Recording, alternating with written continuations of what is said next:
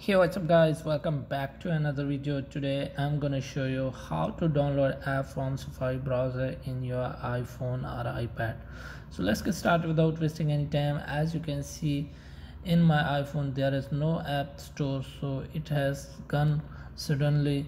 So how can you download app from Safari browser? So first of all, open settings in your phone and scroll down. Here is the screen time, type it and type on content and privacy restrictions, and now type on iTunes and App Store. As you can see, here is the installing app, so you have to type on allow. So now go back and again open Safari browser.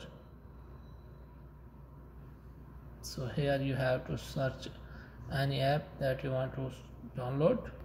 So as you can see, I'm trying to download Snapchat, so open it.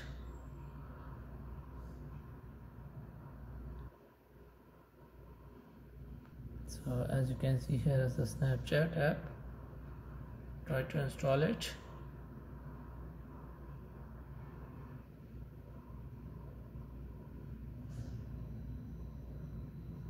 As you can see, app is installing right now successfully. So if you have any problem, let me know in the comments. Thanks for watching.